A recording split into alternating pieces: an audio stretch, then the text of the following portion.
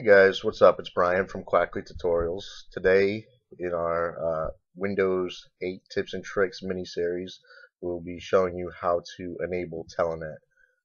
Telnet can be used to connect to hosts throughout the internet, and even local hosts, which we'll definitely be getting into in our in our Eclipse series, developing Android apps with Eclipse. We'll be doing it there, and I'm sure Mike will be getting into some Telnet tutorials in his command prompt.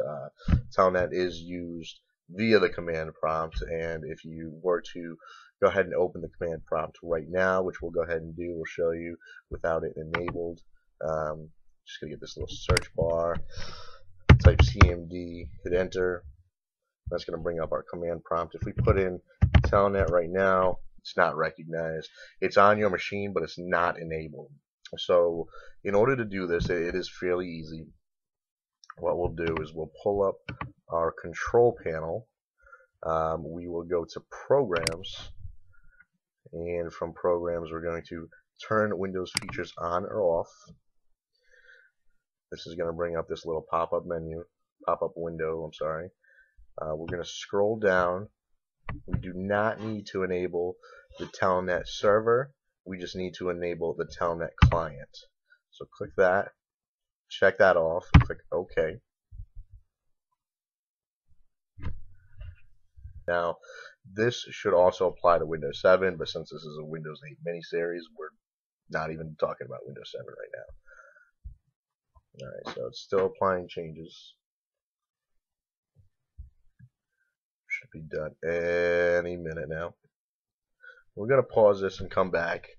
I mean, it should only be another second, but okay, so it did take a few more seconds, maybe a minute, at least on my machine, for those updates for those changes to fully apply. You'll be stuck with a little Windows features box. You'll just click close. At this point, you should be good to go. You may need to restart command prompt, but let's just see. And no, you don't. So, I mean, there's a bunch of different things that we can do. If you type in Telnet, hit enter, it'll bring up it'll bring you into the Telnet client. If you want to open a host, type O, and then the host name. We'll go ahead and show you this one. It's towel.blinkenlights.nl, and now you can watch Star Wars in your command prompt. It's just going to take a few minutes to boot up.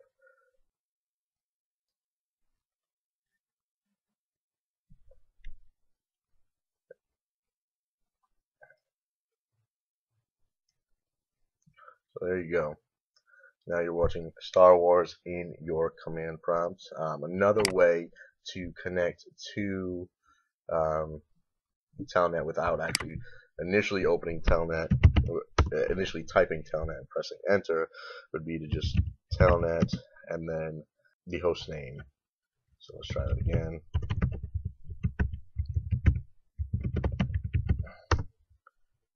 Okay, and it brings you back here, and you gotta wait for it to basically load up. And at this point, you should be good to go. You should have that enabled on your computer. So, I'm sure Mike, once again, I'm sure Mike is going to be getting into dealing with some Telnet tutorials, and this week's Android, the Eclipse tutorial, we're definitely going to be using Telnet a little bit to manipulate the Android emulator. So you can go ahead and definitely check that out. That should be posting to quackley.com and onto our YouTube page within about the next day or so. Once again, I'd like to thank you guys for joining us.